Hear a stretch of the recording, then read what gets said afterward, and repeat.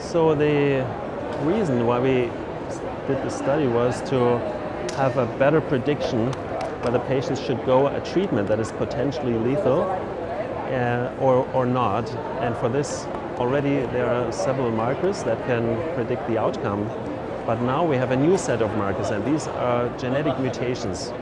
And we want to use this potential new information and see which of these markers can actually be used to predict the outcome.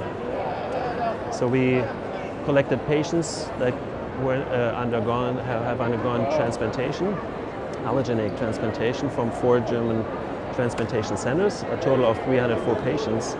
And some had an MDS, some had secondary AML following MDS. And in these we profiled 54 genes and looked at the prognostic impact of these genes.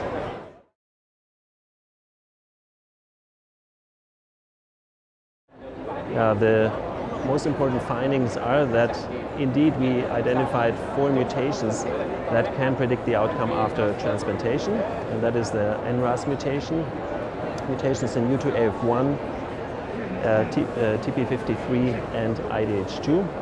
And what we confirmed is that complex karyotype has a very poor outcome when patients are positive for this.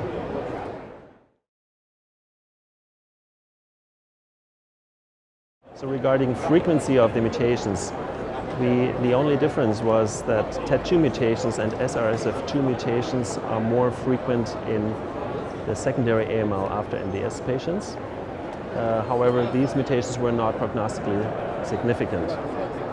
However, we did the multivariate analysis in specific subgroups like MDS versus secondary AML, and we found that NRAS and U2AF1 mutations are especially important in the MDS cohort, while complex karyotype and IDH2 mutations are especially important and have a negative prognostic impact in secondary AML patients.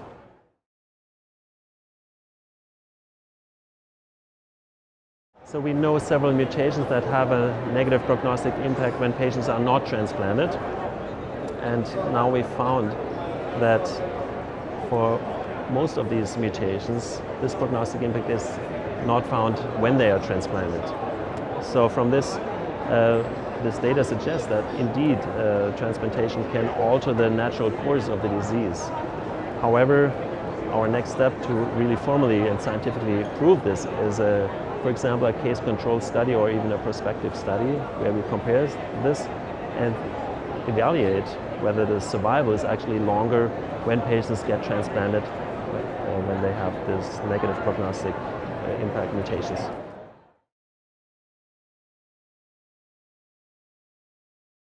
We recommend for the doctors and the patient, when they talk about whether the patient should undergo transplantation or not, that they include the new prognostic information, NRAS mutation status, U2AF1, TP53 and IDH2, in addition to the known risk factors, for example, also cytogenetic information, especially complex karyotype, to make an informed decision about the treatment choice.